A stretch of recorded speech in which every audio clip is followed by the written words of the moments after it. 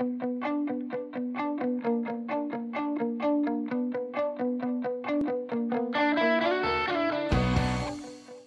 guys, and welcome back to my channel. So the other day I posted a picture on my Instagram rocking this look, and I decided I want to do a tutorial for it because I thought it was pretty fun to do, and it was pretty fun to wear, especially during this season right now, because typically you're just seeing a lot of summer makeup, still a lot of spring makeup, very light, bright colors.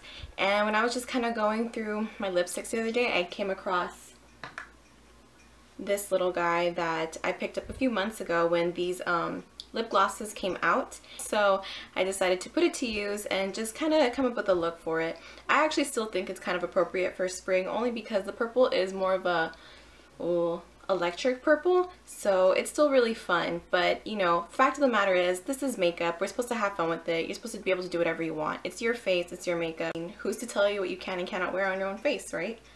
Another key thing to keep in mind about this look is the fact that the rest of our face, as far as our eyes and our skin, aren't going to be left matte. So if you had it in a matte version or in a matte way, it might make it a little bit more fall or winter appropriate.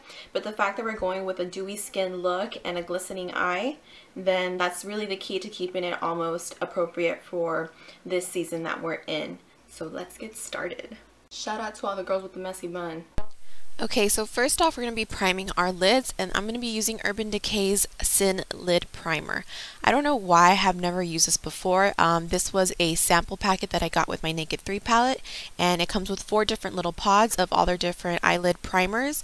And this one has such a beautiful shimmer to it that it is ridiculous. When I opened this was the first time actually using it when I did this look, and I was like, OMG. This is beautiful. Even just left on its own, it is so pretty. I hope the camera does it justice. Then taking the color Ambush from the Urban Decay Vice 2 palette, you're going to want to take this with a crease brush, and from inner corner to outer corner, going back and forth in windshield wiper motions in your crease. And then in circular motions, making sure you're buffing it out towards the brow bone. This is just going to help diffuse the color and make sure you have that real nice subtle smoke effect. And don't worry about being too clean with this. If you go a little too far past your outer corner, it's okay, because we're going to go back in and clean up with some eye makeup remover. That's the plus side about doing your eyes first. And then of course, just doing the same process on the other eye. Then taking the color Rewind from the same palette and a pencil brush, we're going to be pushing this into the outer V of the eye. This is going to help just define the eye a little bit more, and of course help with the smoky effect. And then taking my Maybelline Eye Studio Gel Liner in Blackest Black. This is my favorite gel liner. It doesn't budge at all throughout the day, and also it doesn't irritate my eye like some gel liners or eyeliners do. And you're just going to want to create a wing line, extending it a little further, making it a more dramatic wing, just so it blends in with our falsies later on. And I'm going to kind of just speed through this because the liner part can be a little time consuming. And if y'all are interested in a wing liner tutorial, then let me know. But other than that, bada bing, bada boom, and our liner is done. Then taking a makeup remover, this is my favorite one of all time. It's Mary Kay's Oil-Free Eye Makeup Remover. I love it so much. It's not greasy at all, and it seriously wipes everything off with such ease. It is amazing. It leaves nothing behind. And with just a Q-tip, you're going to want to just clean up under the eye area. You can even clean up the edge of your liner if you didn't get that straight, clean cut. And it really helps clean up the primer that kind of got around our whole under eye area too. It's super tacky, so it kind of got everywhere, but you can just clean it up real easily with this. Now going on to the face, I'm going to be using Mary Kay's Botanical Effects Moisturizer in Formula 3, and this is suitable for oily skin. And the purpose of putting on a moisturizer before foundation is it's important to keep that skin hydrated, because the finish will come out a lot smoother, and you just want to press this into the skin. Then taking a green concealer, I'm using one from NYX, and what this is going to do is cancel out any redness that I've had from blemishes. So you're going to want to dot that onto the areas where you have red discoloration, and you're going to want to let it dry after you pat it down. You can use your ring finger or a brush, totally up to you. And you're going to want to make sure that it dries and sets before going on with your foundation, because if not, it's just going to move it around and defeat the purpose of it. Alright, for foundation, I'm doing something a little bit different this time. I'm actually mixing my Ivory 5 matte formula and my Ivory 6 luminous formula in the Mary Kay Time Wise liquid foundations. I don't know what possessed me to do this, but I was just kind of feeling it. I wanted to give it a try because I didn't want a straight matte look for this. I kind of wanted it to keep it a little bit dewy, quote unquote. So I wanted to just give it a try, and I actually really liked the way it came out, so maybe it worked. Then, of course, going in with my MAC Pro Longwear Concealer, I did repurchase this, but instead of getting NW20 this time, I got NC15. And I gotta say, I think it helps brighten up my under eye a little bit more. It's gonna look a little scary right now since I'm so pale, but once you add on your bronzer and everything else and your blush, it really blends out nicely and it really helps my contouring. So any excess that you have after applying under the eye area, you can dot it on to the center of your forehead, bridge of your nose, and center of your chin, and also the sides of your jawline, and just buff it all out. Next, taking my Mary Kay Ivory 2 concealer. Again, this is going to go over the areas that I felt like I need a little bit more coverage, like if I need any more coverage, right? And over the areas where I had those blemishes, just because I really wanted to conceal them. I felt like they kind of still peeked through just a little bit. But just taking that same foundation brush we used to help the blending of it. Then setting everything with my Mary Kay Ivory 2 pressed powder. As you can tell, I need a new one ASAP, and you just want to pat this on or stipple this on all over your face. Then taking my Mary Luminizer by The Balm, this is my favorite highlighter right now. It is ridiculous. And you just want to put this on the brow bone of your eyes and also on the corner of your lids. This is just going to help highlight it, and it's going to just really give your eyes that pop, especially on that inner corner. It just really opened up the eye area for me, and it's just really going to give a nice shimmering effect.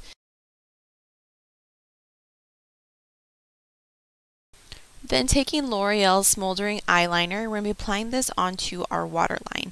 And you're not going to want to put this all the way from inner corner to outer corner. You're actually going to want to stop right where our highlight begins, because again, it's going to help open up the eye area more instead of closing it off, and then it's just going to make the eye look, I think, a little bit too dark and smoky, which wasn't what I was trying to go for this specific look. But if that's what you want, then by all means drag it from inner corner to outer corner.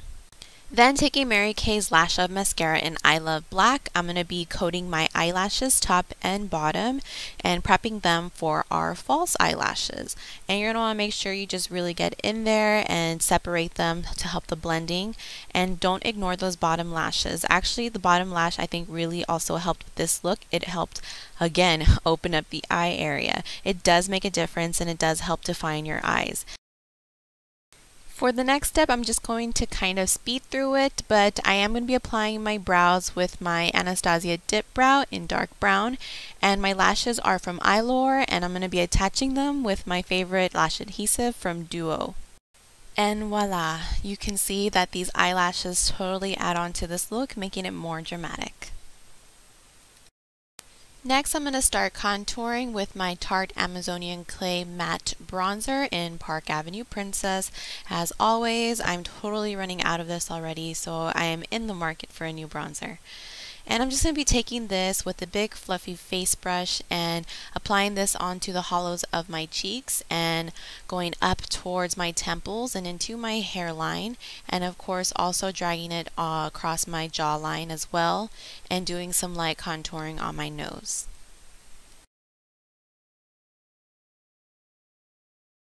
Next, I'm taking Tarte's 12 Hour Blush. This is in the shade Blissful, and this is just your perfect bright magenta. Typically, when I do a bright lip or a very bold lip, I tend to do more of a muted cheek, more of a neutral cheek, but I actually found that this helped brighten up the face a little bit more, and it made it more spring and summer, and it complemented the lipstick pretty well. Then for highlighting, I'm going back with my Mary Luminizer, and I am just going to be applying this onto my Cupid's bow, center of my chin, bridge of my nose, and the high points of my cheeks.